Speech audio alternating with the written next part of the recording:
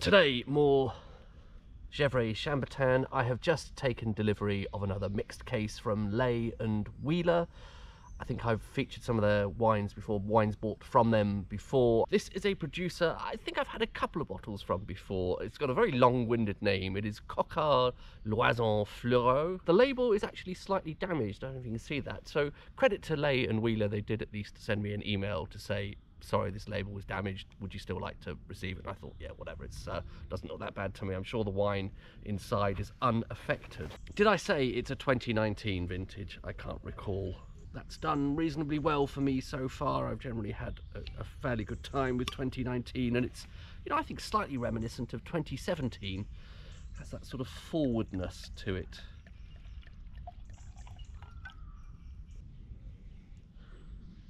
I suppose a black cherry sort of a nose. I want to say it's slightly severe, not in a bad way, but it has this kind of seriousness to it. You know what I mean? This is definitely not some sort of cherry flavoured candy. Something in that cherry spectrum, but a bit more sort of grown up and serious.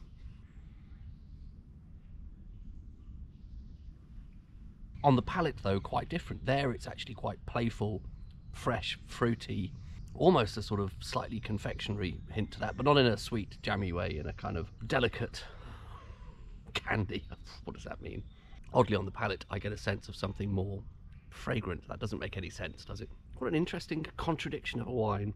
I mean, it may just be because I've just got over a cold and my my nose is perhaps not doing its best job, but cherry, but like I say, slightly severe on the nose, but sort of fresh, fruity, playful on the palate. A savouriness to that, and then that savouriness sort of melds into I suppose a sort of slight woody or tannic kind of finish. Interesting contradictions there, but nice weight, nice acidity, nice sort of balance to it. Not bad.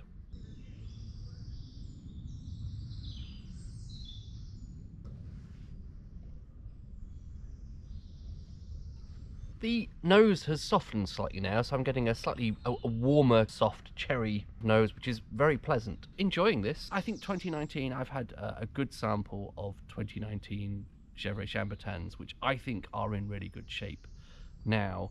Floral notes now.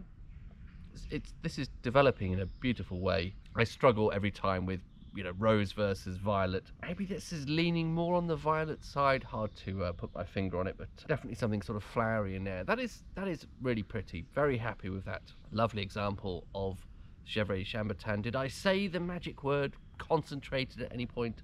I think it is quite nicely concentrated. Relatively light colour actually, but there's still kind of an intensity to it despite its playfulness. All of these contradictions.